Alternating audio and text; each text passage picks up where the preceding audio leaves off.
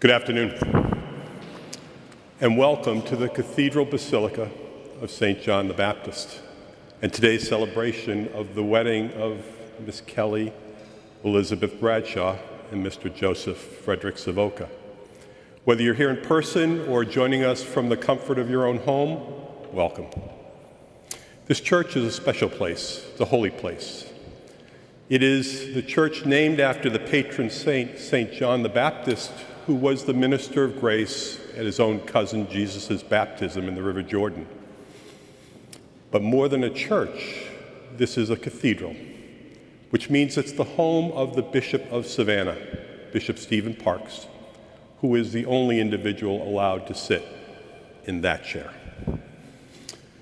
And beyond being a simple cathedral, it is a minor basilica, which means the church designated by Pope Francis in the Vatican as being a special place with historical significance and value. It was granted the title of minor basilica a little over a year ago by Pope Francis soon after he learned of Joe and Kelley's intention to be married here. I welcome you all, and in normal course I would suggest that we have a moment of silence to put ourselves in the Lord's presence. But Kelley and Joe have suggested a particular hymn that they would like to share with us, the words of which are in your program. And you're welcome to listen along. You're also welcome to join us in song, whatever you're more comfortable with.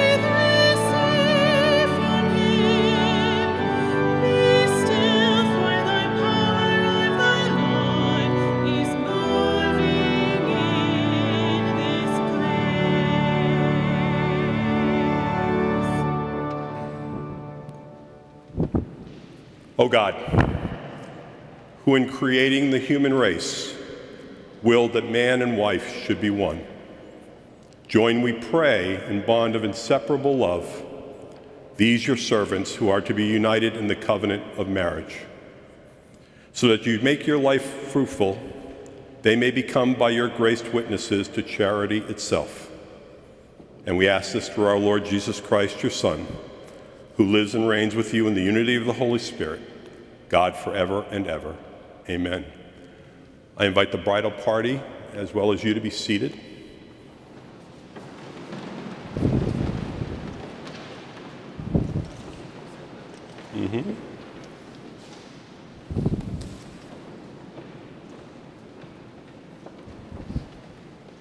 And I invite Emily and Ashley to come up and share the words of sacred scripture with us.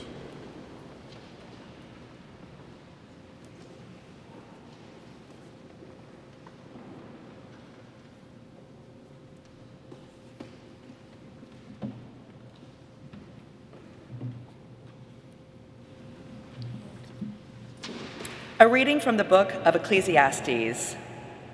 2 are better than 1. They get a good wage for their toil. If the one falls, the other will help the fallen one. But woe to the solitary person. If that one should fall, there is no other to help. So also, if 2 sleep together, they keep each other warm. How can one alone keep warm? Where one alone may be overcome, 2 can resist. A 3-ply cord is not easily broken. The word of the Lord.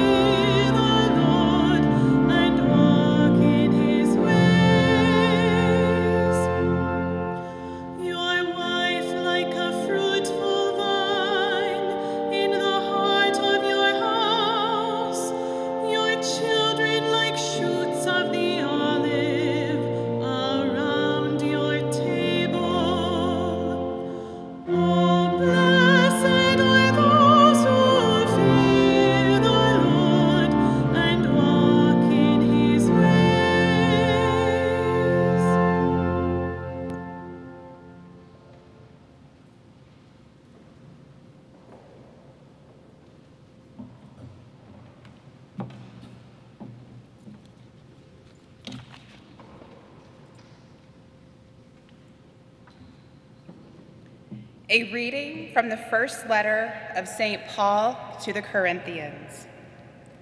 Brothers and sisters, strive eagerly for the greatest spiritual gifts. I speak in human and angelic tongues, but do not have love. I am a resounding gong or a clashing cymbal. And if I have the gift of prophecy and comprehend all mysteries and all knowledge, if I have all faith so as to move mountains, but do not have love, I am nothing. If I give away everything I own, and if I hand my body over so that I may boast, but do not have love, I gain nothing. Love is patient. Love is kind. It is not jealous. It is not pompous. It is not inflated. It is not rude. It does not seek its own interests. It is not quick-tempered. It does not brood over injury. It does not rejoice over wrongdoing, but rejoices with the truth. It bears all things, believes all things, hopes all things, endures all things. Love never fails. If there are prophecies, they will be brought to nothing. If tongues, they will cease. If knowledge, it will be brought to nothing. For we know partially, and we prophesy partially. But when the perfect comes, the partial will pass away. When I was a child, I used to talk as a child, think as a child, reason as a child. When I became a man, I put childish things aside. At present, we see indistinctly as in a mirror, but then face to face. At present, I know partially, then I shall know fully, as I am fully known. So faith, hope, love remain. These three, but the greatest of these is love. The word of the Lord. Thanks be to God.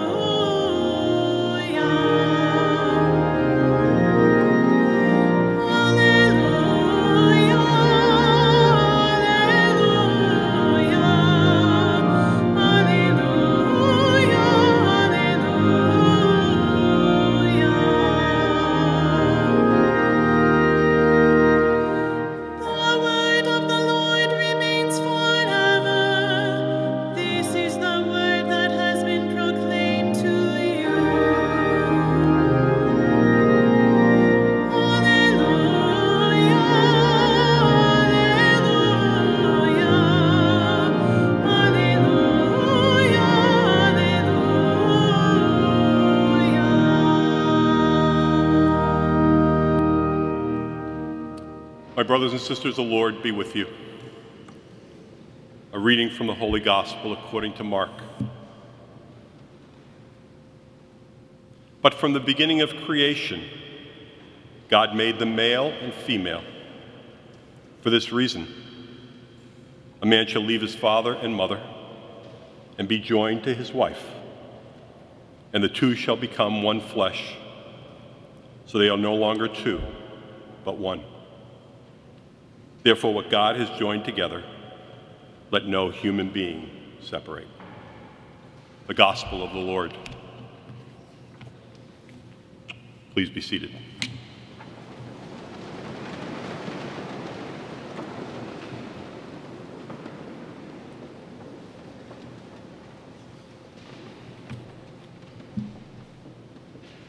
Does it seem real? Kelley and Joe, on behalf of all of us who are gathered here, let me state the obvious. We're thrilled you decided to commit your lives to one another. We're honored that you've asked us to be part of this celebration.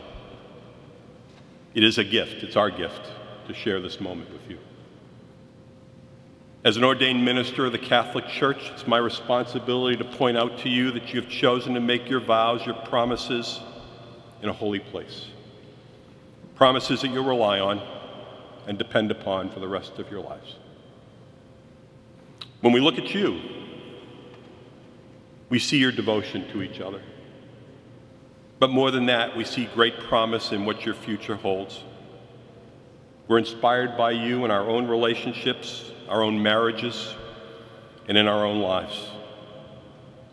And when you look out into this assembly of your family and friends, I hope you see acknowledgement and acceptance of your decision and our commitment to support you as a couple in your life journey and our intent to advocate for you as a family and a domestic church. We're not a passive audience.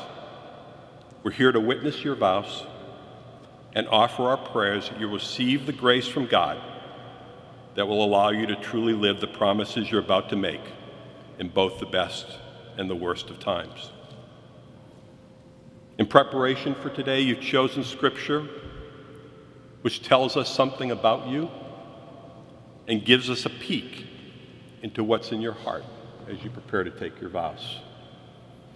The readings share a common theme, one that speaks to the very heart of what a Christian marriage is. They speak to unity, to permanence, to faithfulness, to selflessness, to faith. The readings speak to the point that you are God's gift to each other and ask you to accept that neither of you is perfect.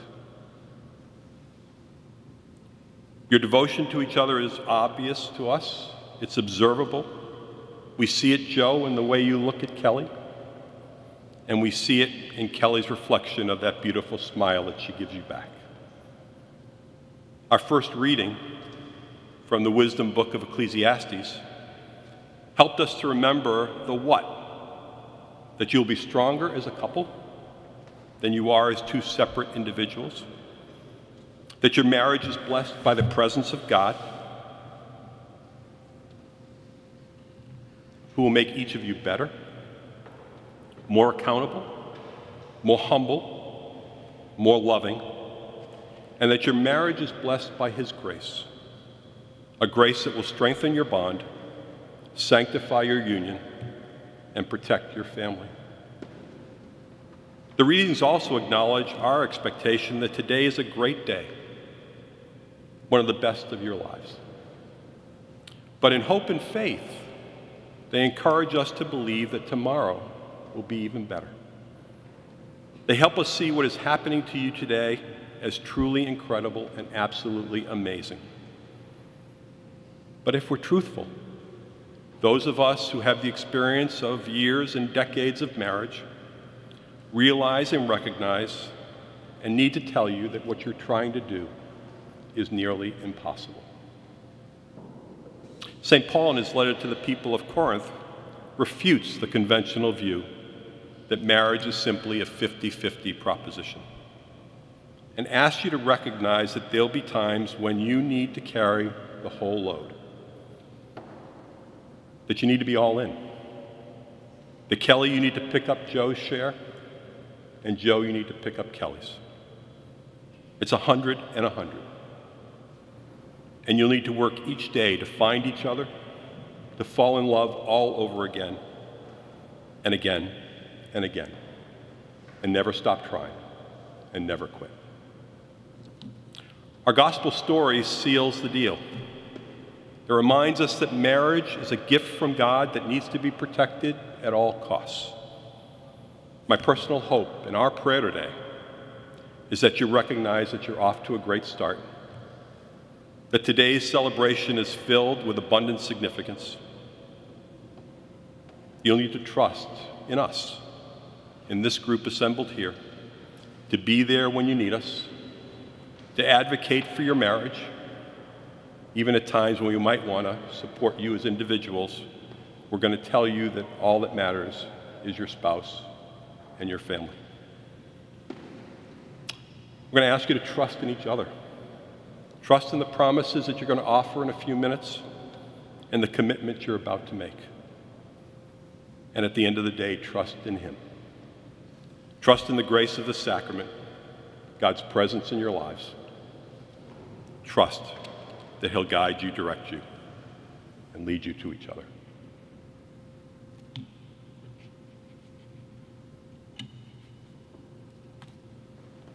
And if you're ready, I invite you to take your place in the center of the church.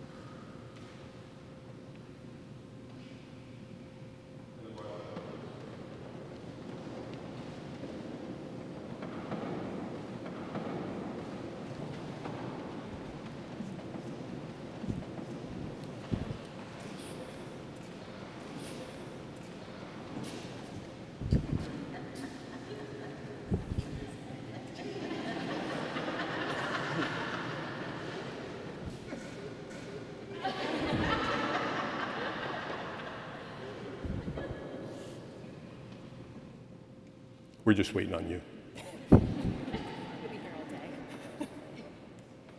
Dearly beloved, you have come together in the house of the church, so in the presence of the church's minister and this community, your intention to enter into marriage may be strengthened by the Lord with a sacred seal. Christ abundantly blesses the love that binds you, and through a special sacrament, he enriches and strengthens those he has already consecrated by holy baptism, that you may be faithful to each other forever and assume all the responsibilities of married life.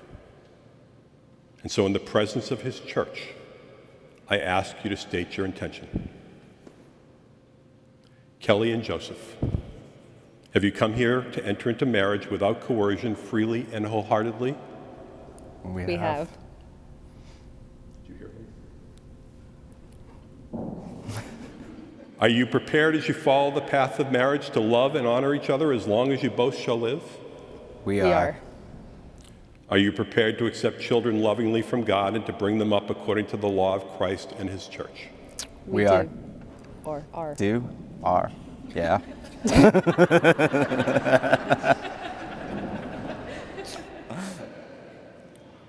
Since it is your intention to enter the covenant of holy matrimony, I invite you to join your right hands and declare your consent before God and his church. I, Joseph Frederick Savoca, I, Joseph Frederick Savoca, take you, Kelley Elizabeth Bradshaw, take you, Kelley Elizabeth Bradshaw, to be my wife. to be my wife. I promise to be faithful to you I promise to be faithful to you in good times and in bad, in good times and in bad, in sickness and in health, in sickness and in health, to love you and to honor you all the days of my life. To love you and honor you all the days of my life. to love you and honor you All the days of my life. all the days of my life. I, Kelley Elizabeth Bradshaw, I, Kelley Elizabeth Bradshaw, take you, Joseph Frederick Savoca, take you, Joseph Frederick Savoca, to be my husband. to be my husband. I promise to be faithful to you I promise to be faithful to you in good times and in in bad, good times and in bad, in sickness and in health, in sickness and in health, to love you and to honor you all the days of my life. to love you and to honor you all the days of my life. May the Lord in his kindness strengthen the consent you have declared before the church and graciously bring to fulfillment his blessing within you. What God joins together, let no one put asunder.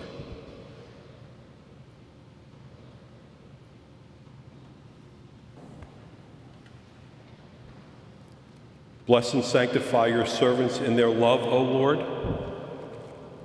and let these rings, a sign of their faithfulness, remind them of their love for one another.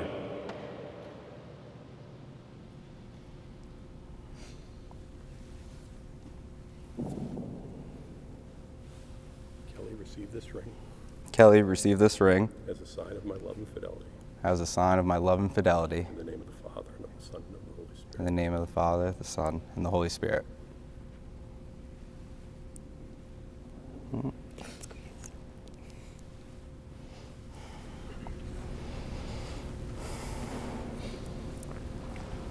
Joseph, receive this ring Joseph, receive this ring as a sign of my love and fidelity. as a sign of my love and fidelity. In the name of the Father, and of the Son, and of the Holy Spirit. In the name of the Father, and of the Son, and of the Holy Spirit.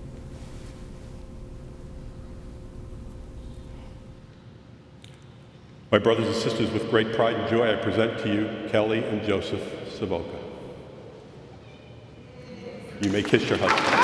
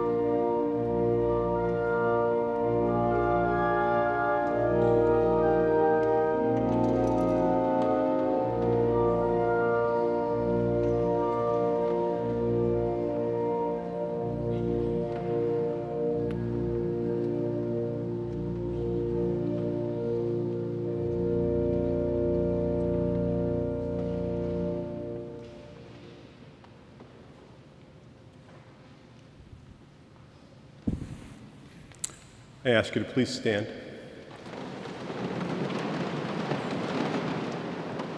And invite Kelley's brother and Joe's sister to come up and share with us their prayers.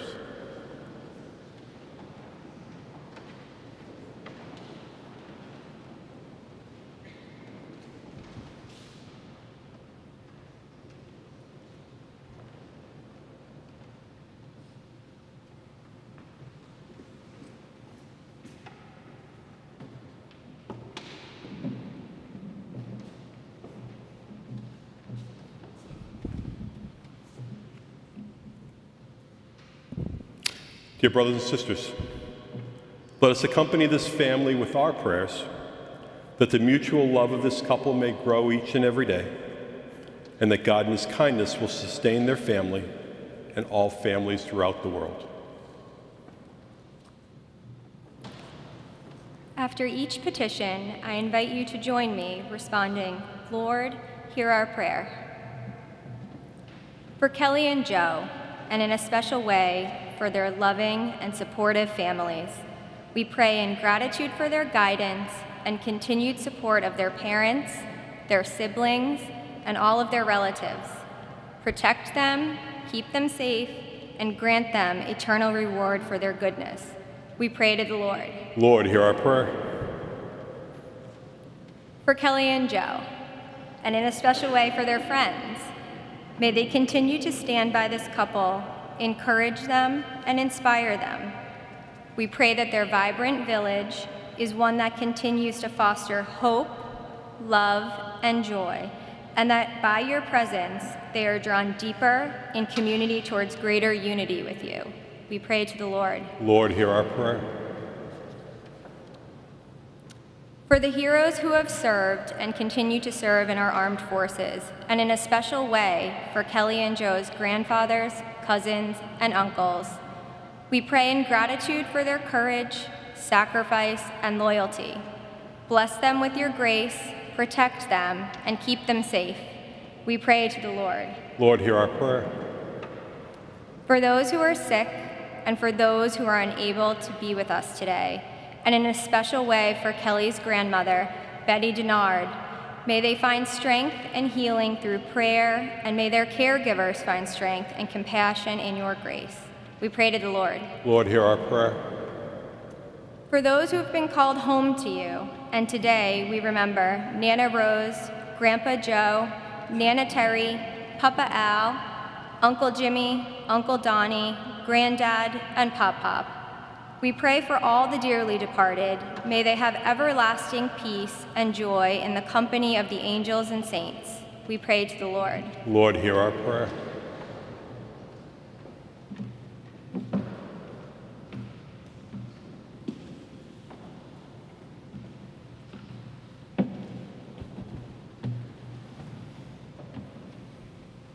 For Kelley and Joe, may they always see the best in each other.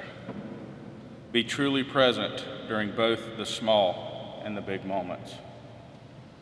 Tackle challenges united as one team, and always be the best of friends. We pray to the Lord. Lord, hear our prayer. For Kelley and Joe and their domestic church, may it be a home filled with joy and laughter.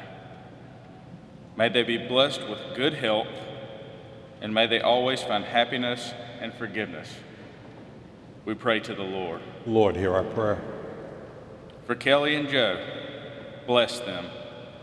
Fill them with your wisdom.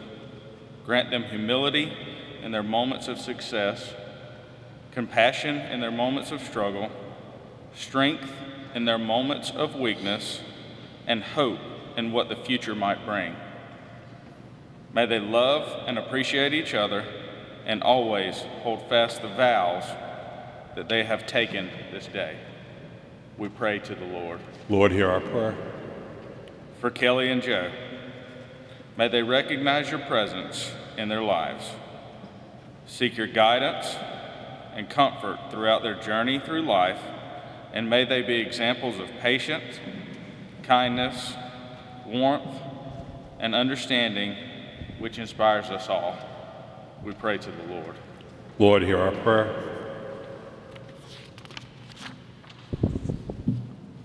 for our families, and especially our parents. We pray in gratitude for filling our lives with love, joy, and opportunity. Grant them the gift of good health and happiness for the rest of their days. We pray to the Lord. Lord, hear our prayer. For ourselves, may we continue to shower this couple with love and support. May they see our faces, admiration, appreciation, and affirmation for them as a couple. We pray to the Lord. Lord, hear our prayer. And for all the intentions that we hold in the silence of our hearts,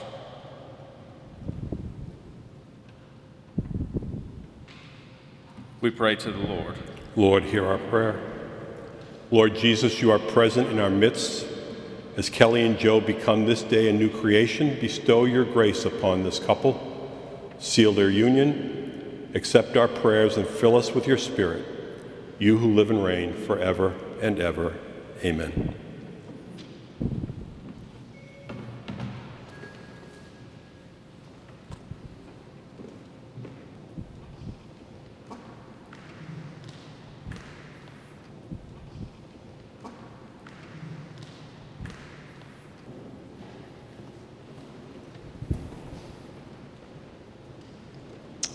Kelley and Joe, would you join us here at the kneelers?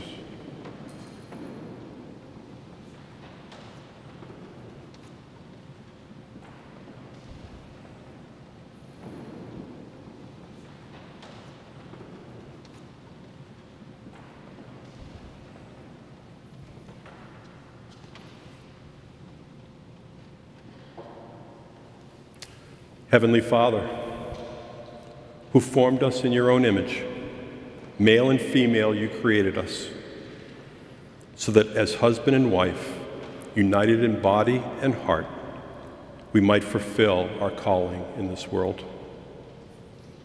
O God, who to reveal the great design you formed in your love, willed that the love of spouses for each other should foreshadow the covenant you graciously made with your people, so that by fulfillment of the sacramental sign, the mystical marriage of Christ with his church might become manifest in the union of husband and wife among your faithful. Graciously stretch out your right hand over Kelley and Joe, we pray, and pour into their hearts the power of the Holy Spirit. Grant, O Lord, that as they enter upon this sacramental union, they may share with one another the gift of your love, and by being for each other a sign of your presence, become one heart and one mind. May they also sustain, O Lord, by their deeds the home they are forming. May they be blessed with children and prove themselves virtuous parents who live to see their children's children. Graciously crown with your blessings your daughter Kelley, so that by being a good wife and mother, she may bring warmth to her home with a love that is pure, and adorn it with welcoming goodness. Bestow a heavenly blessing also, O Lord, on Joseph your servant, that he may be worthy, good, and a faithful husband, and a provident father. Grant, Holy Father, that desiring to approach your table as a couple, joined in marriage in your presence, they may one day have the joy of taking part in your great banquet in heaven. We ask this and we pray for this through the intercession of Christ our Lord. Amen. God the Father wills that his children be of one heart, united in faith, love, and charity. Let us as one Christian family, Catholic and Baptist alike, call upon him in the prayer that Jesus himself taught us. Our Father, who art in heaven, hallowed be thy name. Thy kingdom come, thy will be done, on earth as it is in heaven. Give us this day our daily bread, and forgive us our trespasses, as we forgive those who trespass against us. And lead us not into temptation, but deliver us from evil.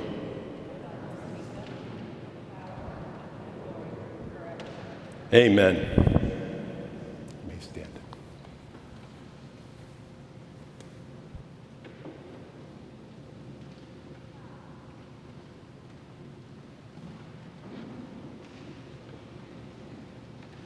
be remiss if I didn't thank Dr. Warnock for such wonderful music today.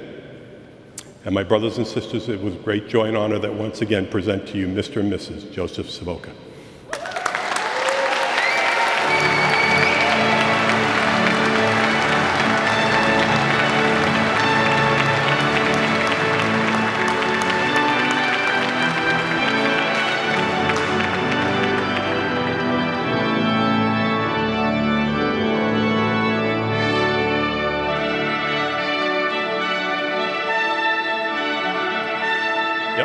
Yep.